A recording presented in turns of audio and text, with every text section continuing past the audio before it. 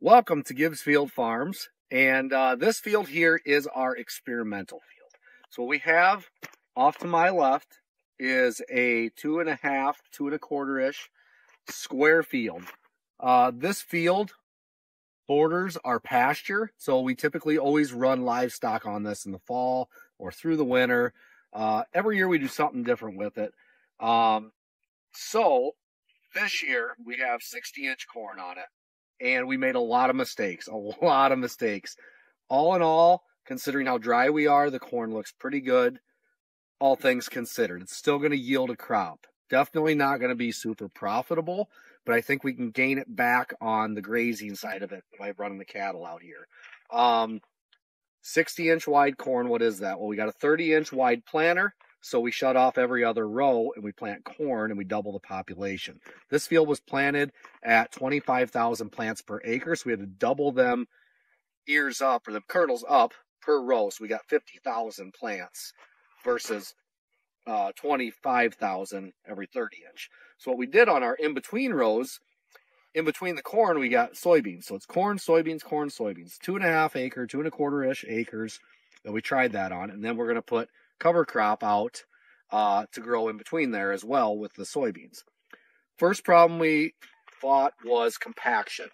This was some pasture mix after corn last year, and we ran the cattle on it this spring, and it got dry. We rotational grazed them so they wouldn't turn it into a mud hole, and the cattle just beat it down. Even though we were trying to be stewards of the land and not get it compacted, it was our issue. Then it never rained, and we got very little rain when we did get it.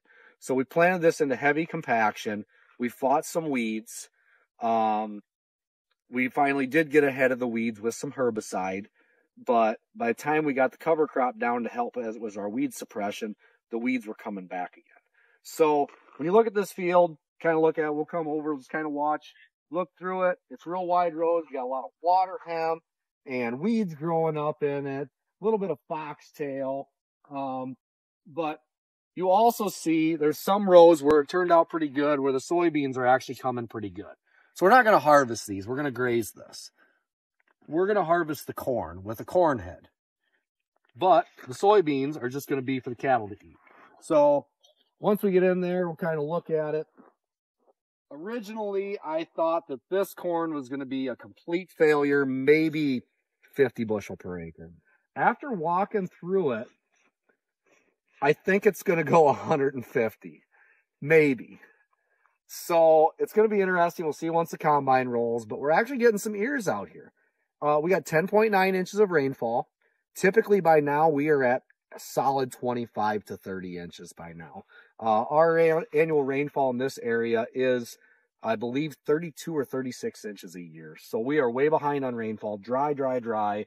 We are going to come in after we harvest this, put a fence up, run the cattle out here, let them clean it off, and then we're going to come in next spring and we're going to try to fix this field. We are going to have to probably use a subsoiler just to break up that hard pan and maybe do a little bit of tillage on this field just to get it back into shape. And then from there, we're going to have to do better management of it. Anyways, come on in. We'll show you our good and our bad and our ugly. The soybeans in general, even though we've got a lot of weeds here, the soybeans are coming up in the row. So I'll just yank this plant out and kind of see it here. I'm going to pull it out. Here's our soybean plant, which actually does not look too terribly bad. By the way, we had cattle running on this ground. The only fertilizer that this field has seen, we put down a little bit of pelletized gypsum, which is calcium sulfur. We got the cattle manure, and then with the planter, we put on roughly 45 pounds of nitrogen with sulfur, boron, zinc, humic acid, and molasses. And then we run biological in furrow, which is our worm poop, our worm extract, the muddy water that we've made in previous videos, in furrow on the seeds. So no salt or nothing in seed to hinder the seed germination, but this will be cattle chow. Cows will eat this up, or the feeder calves will eat this up. Protein. Soybeans have a lot of protein in them. So that's not a weed. That's soybeans, but we got water hemp growing in here like crazy. And my biggest concern is we're going to be fighting weeds pretty hard next year.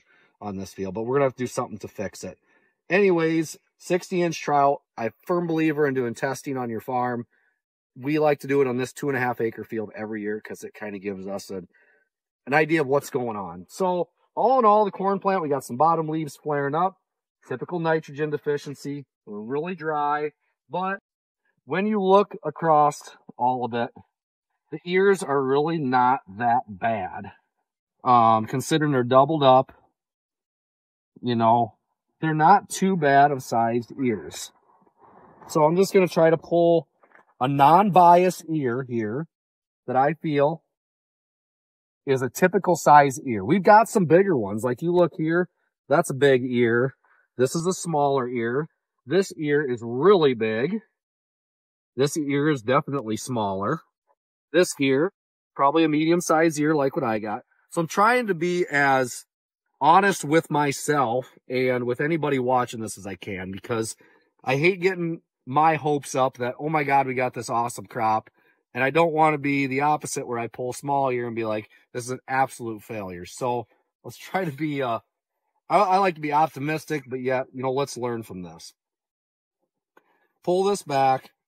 This is I'm not 100% sure. I want to say this is a 99-day corn, 99 relative maturity. I'm not 100% sure. I'm going to have to go back and look at that. But here's what we got for an ear. It's just starting to dent, which means it's getting close to its life cycle, and it's starting to, you know, stop growing. I like to count kernels around. 1, 2, 3, 4, 5, 6, 7, 8, 9, 10, 11, 12, 13, 14, 15, 16. 16 rows around.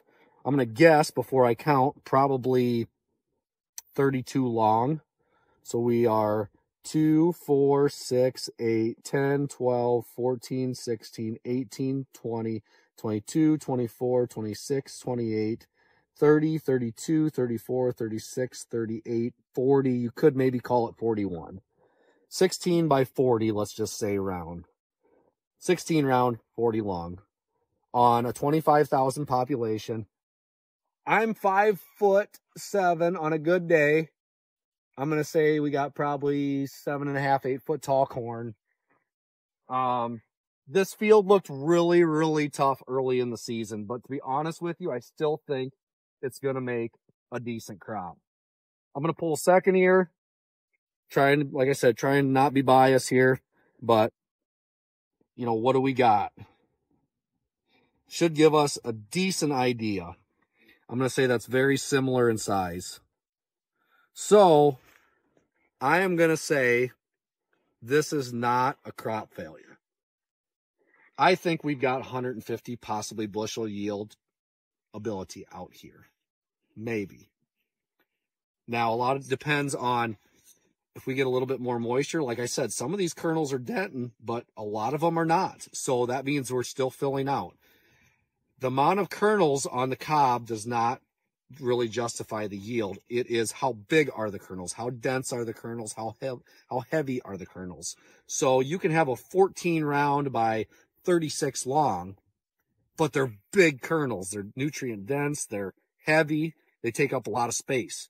That's going to yield better than a small little popcorn seed that's 1,000,000 seeds, you know, because you got bigger, heavier seeds. So I think we got some potential here. We are learning. So I know what mistakes we made on this field. We're not going to make them mistakes again. One thing we can't control is the rainfall, and we did not get much rain on this, but all in all, it looks pretty decent.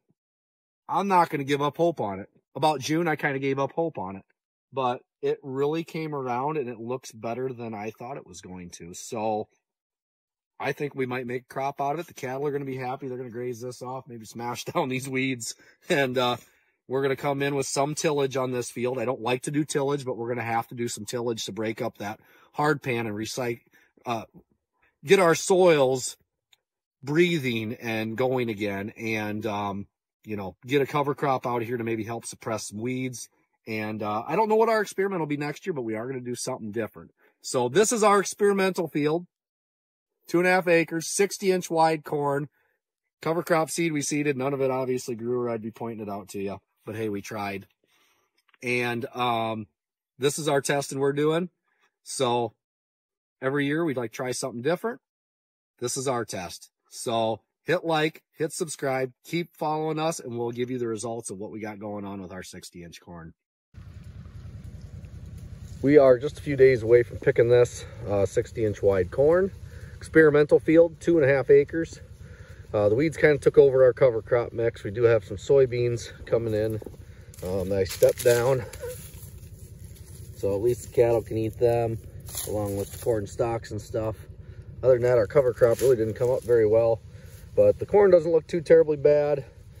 We got some smaller ears here, then you come over and you got some bigger ears, and you got some smaller ears. Kind of a little bit of variety of everything there. Most of them are like 16 by 36. We got 25,000 population. Same way with this side. We got some really nice ears, and then you got a nice ear, and then you got these stub ones that are pretty little. They ain't gonna amount to much, if anything. But I'm hoping for early estimates. I would say maybe 150, maybe 170. I don't know, maybe I'll be surprised. There's some spots in the field that do look better than this, and there's some spots that don't look this nice. So we will see. We'll be combining this in probably 2 days. So I guess we will see when time tells here in a couple days how it does. And we'll get the cattle out here to let them chew up whatever they can find.